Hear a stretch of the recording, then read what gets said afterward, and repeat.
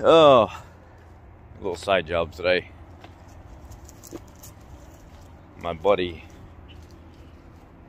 his brakes said something about metal on metal, so we're gonna go out there to his thing, a 2011 F350 Superduty, and get the rotors and pads changed out on it. Joy, joy! I brought my like 3/8 drive tools, my electric impact, my big heavy duty 1/2-inch drive Mac with the 10 amp hour battery. I brought my ratcheting expert line wrench kit. I just brought some random tools that I know I would need for the job. So we're gonna get on it. Brought the Lincoln today. The good old Lincoln Town car, baby. Gotta roll in style. I have to say, out of the Grand Marquis, the F-150s, the other Lincolns, I've never ridden in a car so comfortable. I mean, this thing rides better than a Cadillac. The old saying, rides like a Cadillac. This rides better than a Cadillac. That's for sure. And the fact that it has, as of last night, let's look at its mileage here. Come on. Get it in the hole. 253,000 miles, and she rocks like she's brand new. No ticks, no rattles, no scrapes, no grinding, no nothing. Just like brand new. And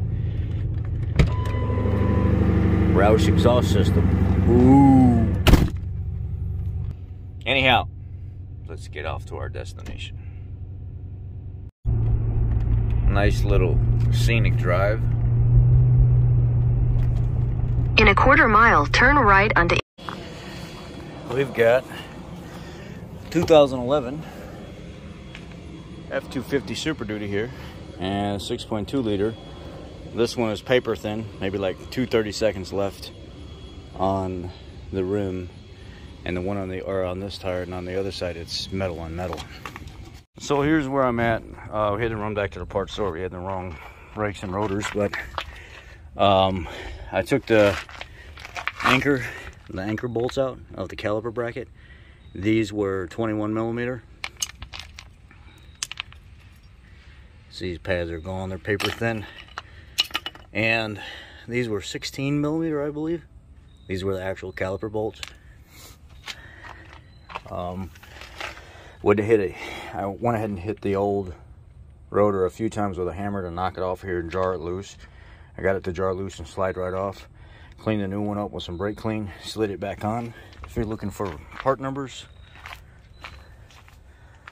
part number for the rotors, these are Carquest. I think they're called Carquest Gold.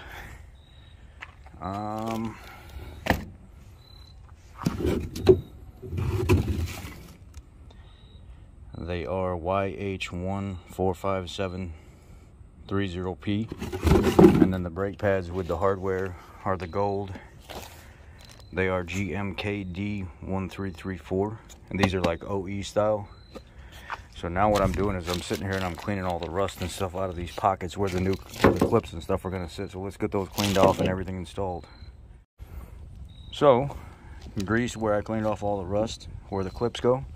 Pull your slide pins out, clean up your slide pins, wipe them off real good, re-grease them, clean up all the rust around the lip where the seal right here likes to clip onto and sit, put them all back together. So now that we got the pads out, I take a little bit of grease and put it on the end of the pad, just right on the end, because that clip is going to sit right there on the end of it. And then I find the right clip. It has to face a specific way. So you see how this indentation kind of half moons that way, and you see this tab over here? You don't want that one, because that it's not gonna work.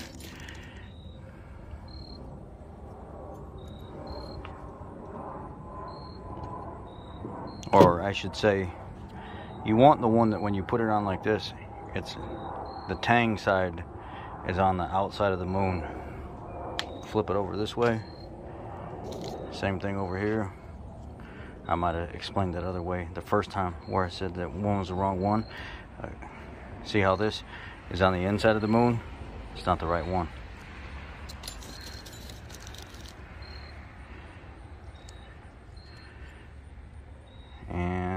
That's not the right one.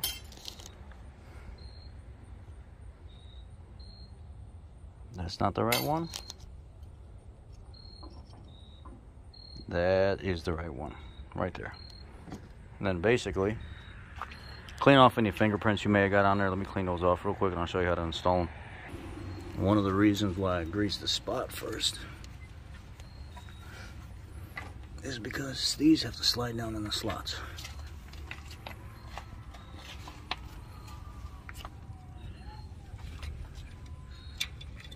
And then these have to sit like so.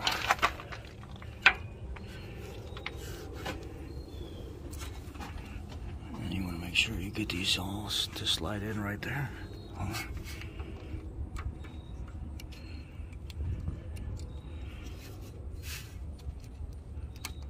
There it is, starting to go. The clip's just being a booger. Let me make sure I got that cleaned out good enough.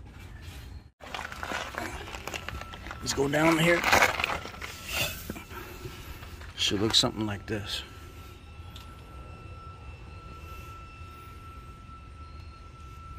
And then what I do when I'm done, just for like a little bit of an just like a little anti-squeak thing, I'll put just a little dab of grease on the front and back. And then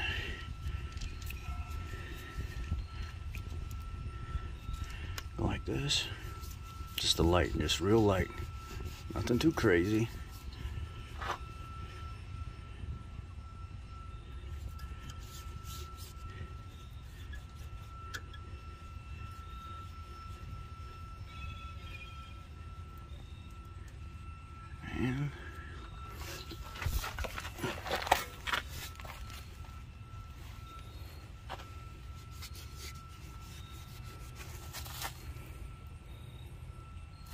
And just put the caliper back on.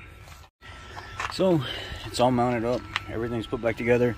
I use a rag to wipe off any kind of residual rust that may be building up on the caliper and stuff before I slide it back in there. I'll show you how I collapse this caliper piston without using any kind of special tool, just a pry bar on the other side. Let me get this wheel put back on, let's get switched over.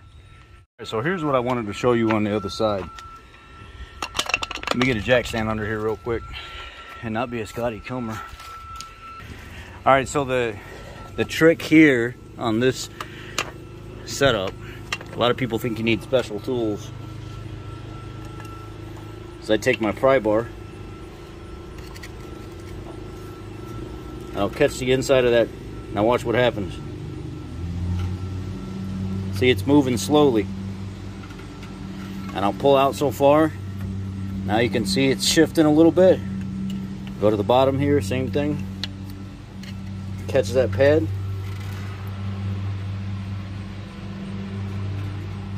Pull in, make myself a little room.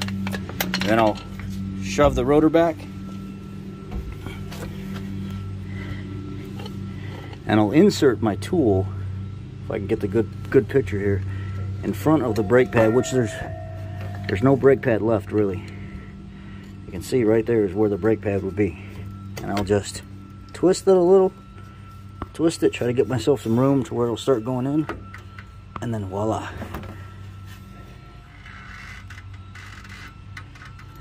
Now I'm pushing that piston in. Let me see if I can get you a better view here. Push that piston in. Go to the bottom.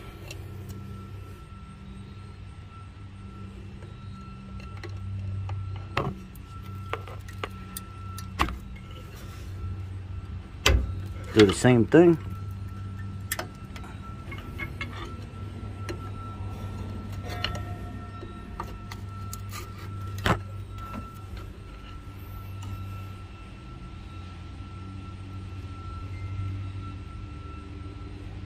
Pushing just a little bit. So I got that pulled in all the way now, and that big old gap is open.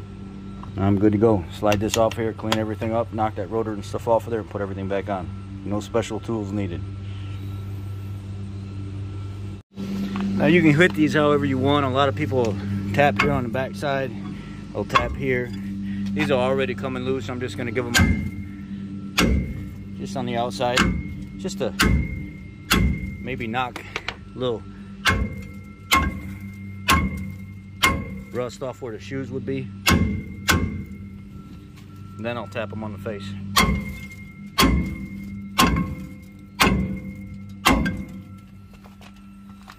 Then get behind it. There it is, already coming loose. Finish the rest by hand, wiggle it off of there. Let's see.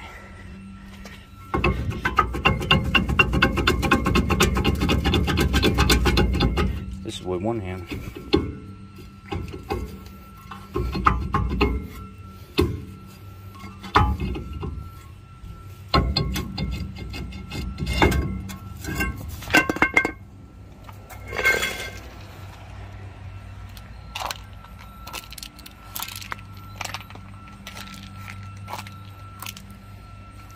And then kind of get in here and get all this rust and stuff you knocked out.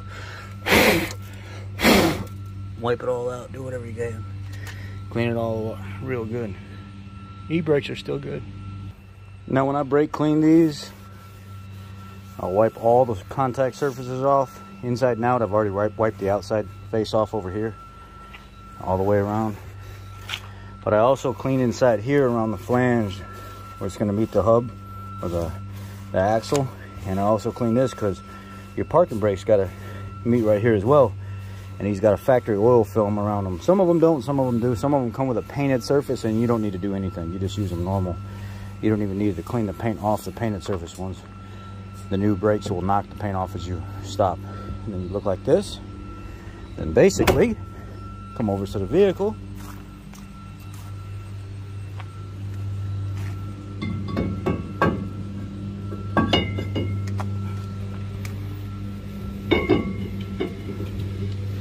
There's a lot of residual rust, but there's no like real heavy built up rust here.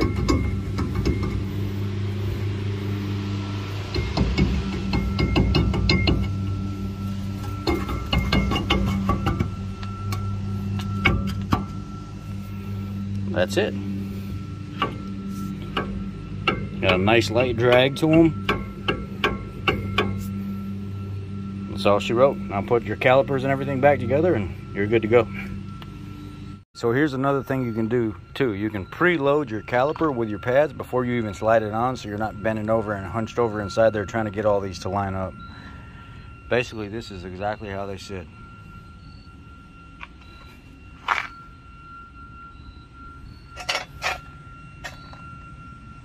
As long as you can get them to move around inside their slot and move back and forth, like this is free, it's moving around.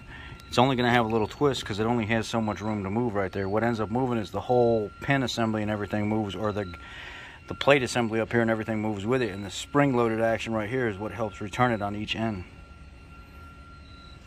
So let's go ahead and install everything. This is what you want to look for when you're done. See, it's got a little gap all the way down here. It's got a little gap here. Needs to be a little bit. That's how those pads return. See how they're moving back out? They're springing back out. That's how they're supposed to be. If you don't have that, you got to clean those areas where these clips go a little bit better and put everything back together. Maybe even use a file. Well, at this point, everything's clean, bolted back up, moving freely, and we're ready to go ahead and put the tires and stuff on. And I'll see you when we get this thing on the road and we start burnishing these pads in, or bedding the pads, burnishing the pads, whatever you will. First rule, before you even do anything, go ahead and pump that brake pedal up, because you have low, yep, there it is right there, we're good. Then start your vehicle. Give it a couple more just to make sure you're nice and tight. Okay, you're tight.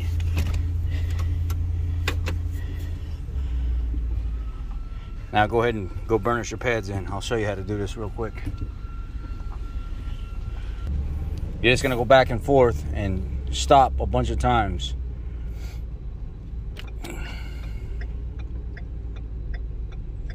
You're gonna do it over and over and over again, like 30 to 0, 30 to 0, 30 to 0, 30 to 0, and then you're gonna go like 50 down to 25, 30 kind of quick. And you'll notice as you're doing it, your braking performance is getting better. And give it a little break and breather in between to kind of cool off, in between smashing on the brake pedal and then. Okay, there was a good one. I'm going to do that 1 or 2 more times from 30 down, and then I'm going to go up to 50 down. 45, 50, somewhere in there, ballpark.